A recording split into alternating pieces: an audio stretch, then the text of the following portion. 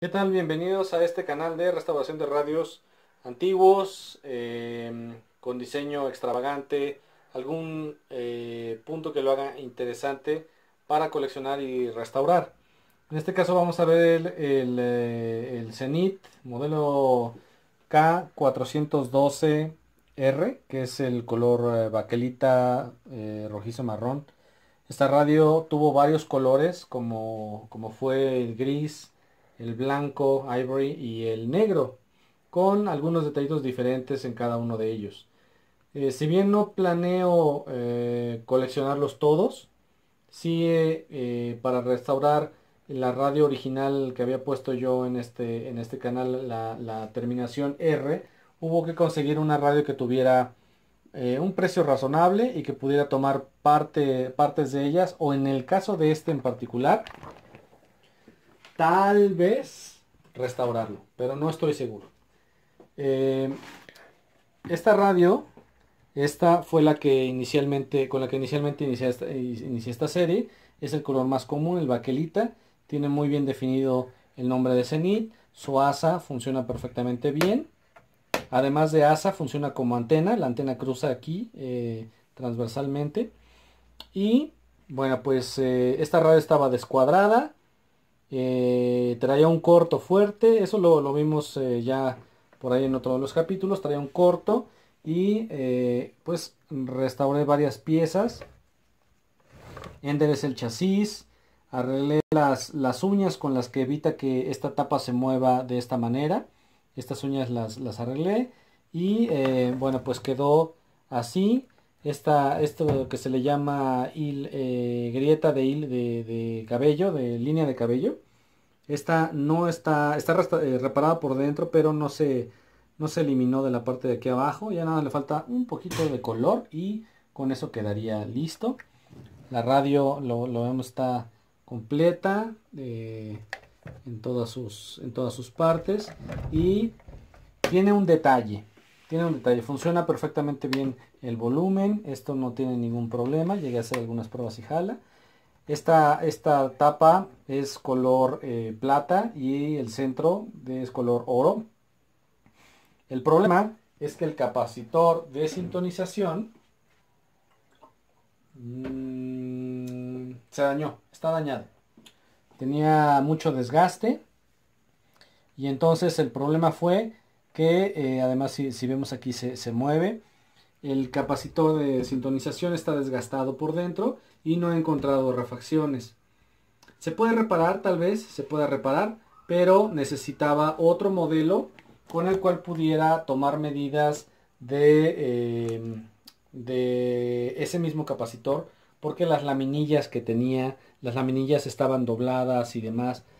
Bueno, un gran problema con eso. Entonces, esta radio que vemos acá, el objetivo es, si no es reparable, tomar el capacitor de sintonización, transferírselo a aquella y echar a andar aquella. Si está en un estado mínimo decente como para hacer la restauración, entonces la haré y ya veríamos. ¿Sí? Entonces, ¿qué tiene de particular esta radio? Bueno, pues que este es el modelo negro, ¿no?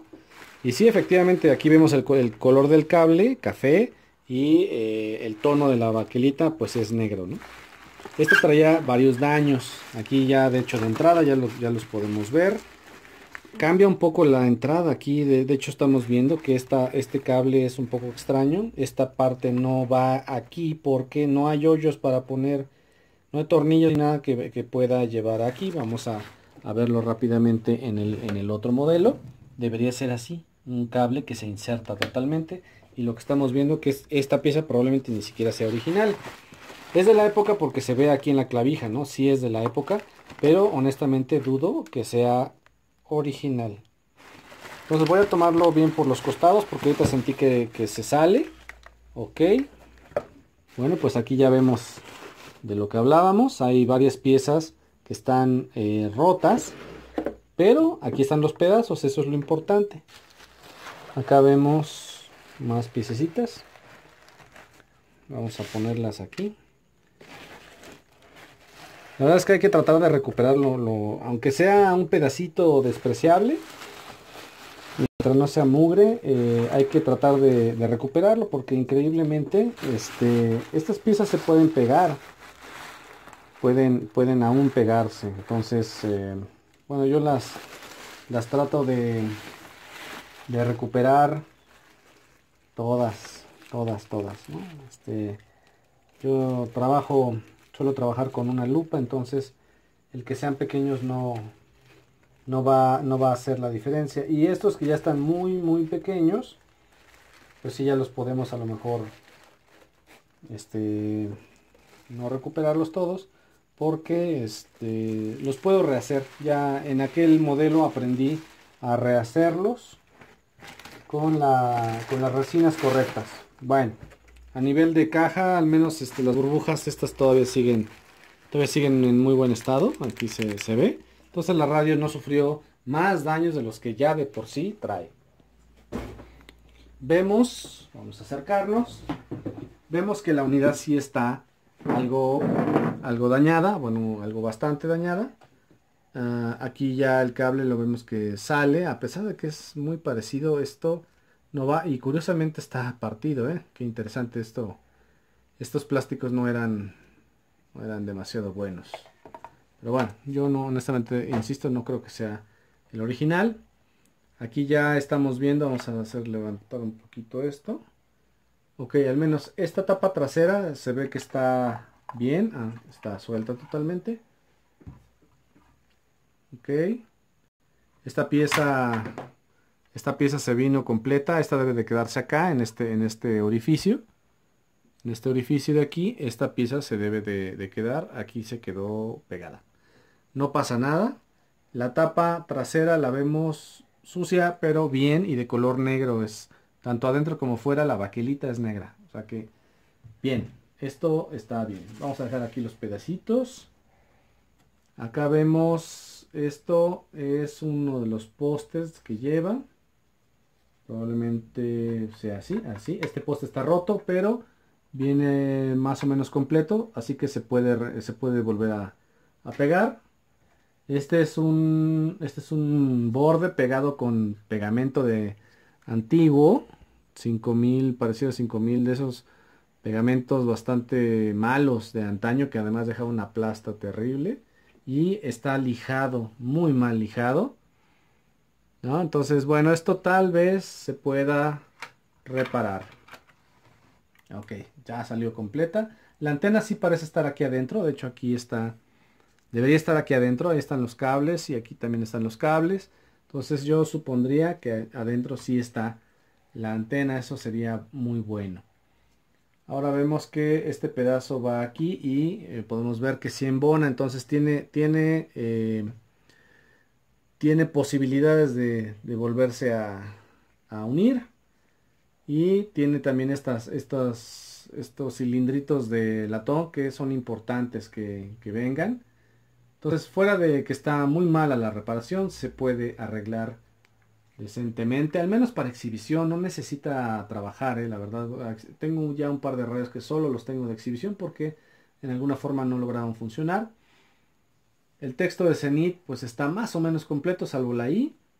Así que también tiene futuro. La manija tiene futuro, a pesar de que la vemos comparativamente está muy dañada, ¿no? Muy sucia, muy dañada. Ya ni hablemos de su funcionalidad, está completamente rota, ¿no? Pero tiene posibilidades. Ahora, la parte frontal, esta parte está bien, ¿sí? Bien dañada. La vemos aquí que embona mayormente aquí, entonces sí creo que sí lo puedo reparar, ¿no? Al menos estéticamente. Quitarle ese pegamento horrible que le pusieron y unirlo aquí, darle una buena pintura y con eso estaría bien. Este es un Durex viejísimo, de aquellas épocas. Logró salir un pedacito. Pero pues bueno, imagínense con Durex. Se le debe haber caído al dueño, a uno de los dueños. Ahora, Esto también, aquí están saliendo pedacitos de cartón. Los pedacitos de cartón hay que guardarlos porque traen parte del diagrama. Aquí vimos que traía un poquito de esto, ¿sí? Esta etiqueta va pegada y bueno, con esto está más o menos completa. Y un Durex terrible que se les ponía y que transfería todo el pegamento terriblemente. Ya se quedó todo el pegamento ahí, pero se lo logré quitar. Entonces guardamos la etiqueta original y tiramos el Durex horrible. Ahora también le faltaba un botón, una perilla. Sí, eso ya lo sabía, no pasa nada, pero aquí vemos que tiene bien su indicador. Este indicador nada más se ajustaba donde debiera ir y ya. Este botón lo podría yo rehacer, no tengo ningún problema en rehacerlo con un poco de la baquelita que tengo por ahí guardada con resina y darle color negro y puede funcionar. Finalmente el botón debería salir, es muy sencillo de hacer. Este tardó en salir porque tiene un cinto de metal, un cincho de metal aquí, ¿no? Para darle fuerza, resistencia a esto, pero si ven el botón, la perilla, no es difícil de hacer. Simplemente un cilindro con una laminita que puedo conseguir. En este caso no es dorada, es plateada, o sea que lo facilita más porque la dorada es más difícil de encontrar. La ponemos por acá. Y aquí vemos una de las cosas que más distinguen esta unidad en negro, que es que la parrilla, si vemos comparativamente a la otra, una es plateada y la otra es dorada.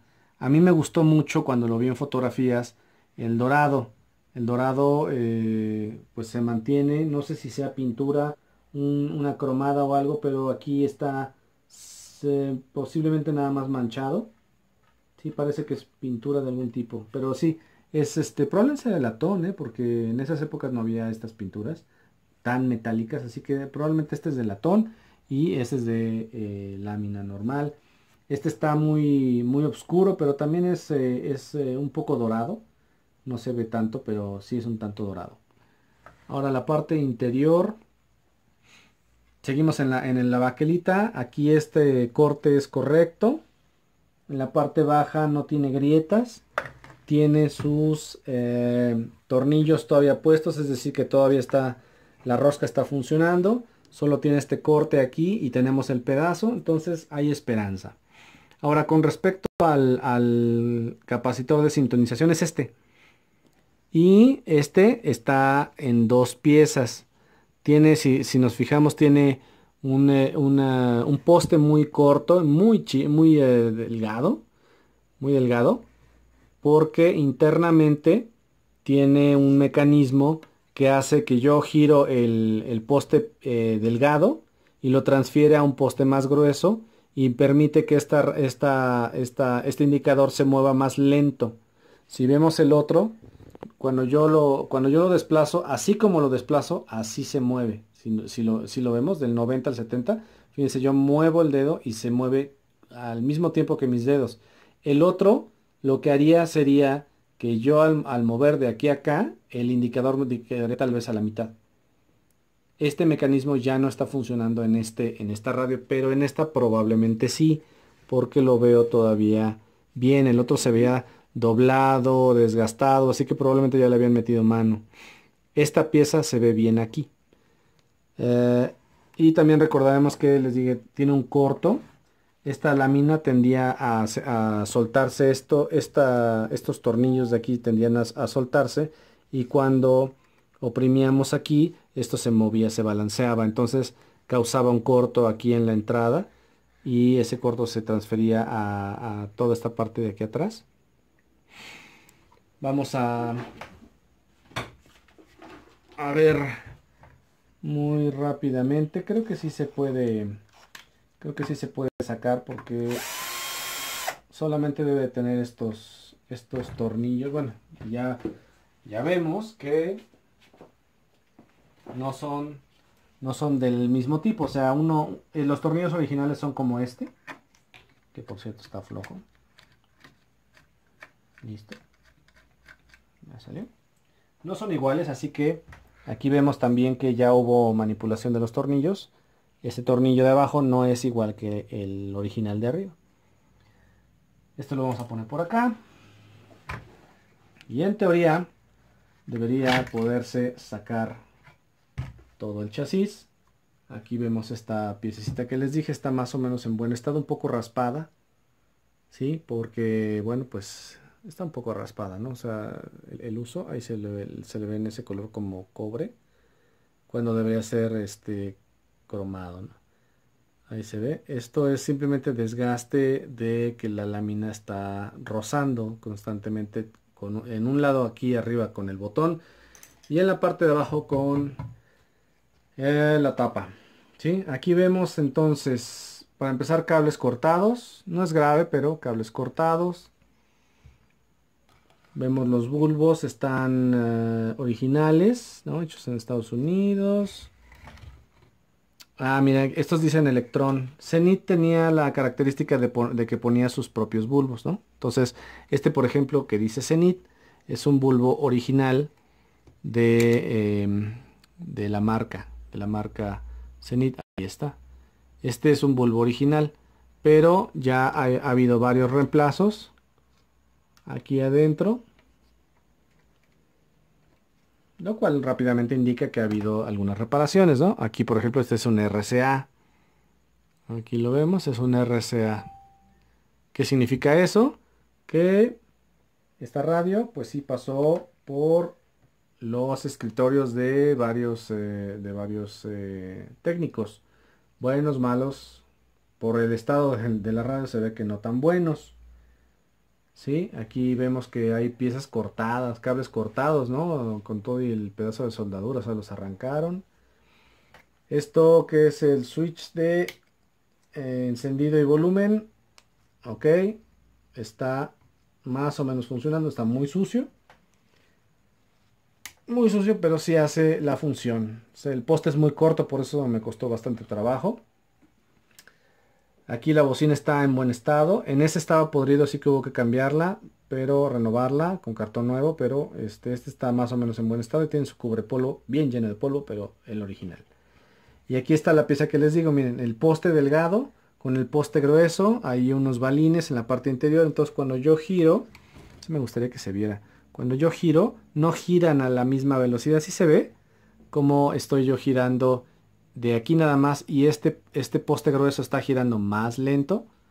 Vamos a verlo. Miren, yo giro y vean cómo no se mueve a la misma velocidad. Pero aquí vemos las láminas se están moviendo muy despacio. Muy despacio. Y eso permite que yo pueda mover esto y sintonizar mejor las estaciones. Ahí lo estoy haciendo, miren cómo se mueve el poste grueso, se mueve más lentamente que el poste delgado.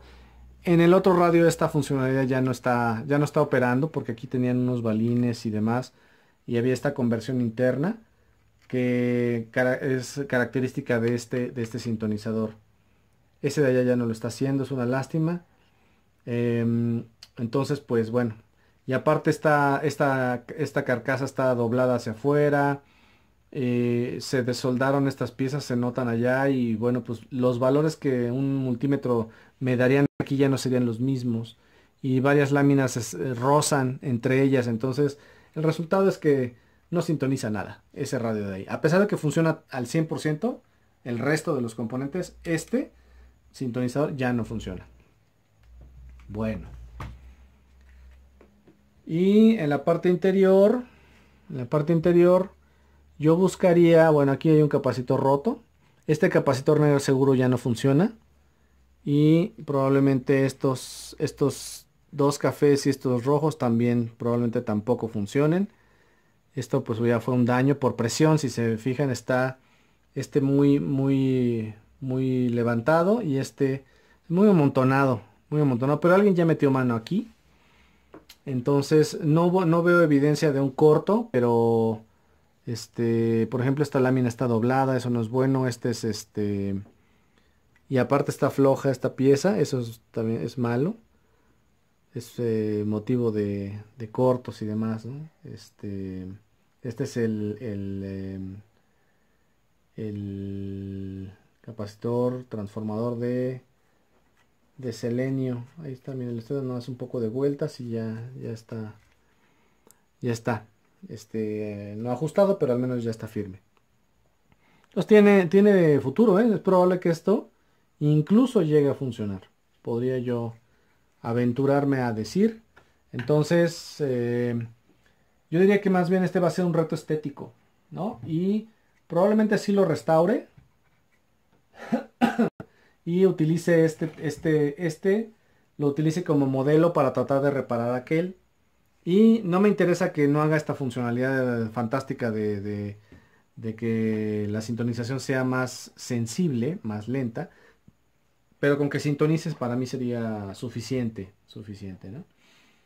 Entonces vamos a ver este proyecto cómo va. Inicialmente era una donación de elementos, de órganos hacia allá, pero veo que tiene futuro a pesar de estos daños. Veo que tiene futuro, entonces es probable que lo restaure y tenga dos radios de la serie de 4. Los tenga yo en mi colección. Muy bien, pues les agradezco mucho su atención. Espero que les haya gustado y nos estamos viendo en el siguiente capítulo de esta serie para los radios que se llamaban en esa época Oulai o Ojos de Búho. Así era el estilo de estos radios, Ojos de Búho. Este que está tremendamente dañado, vamos a ver si logra recuperar su visión, su estilo de... perdón, Ojos de Búho. Puede estar bonito con un poco de trabajo. Muy bien. Gracias y hasta luego.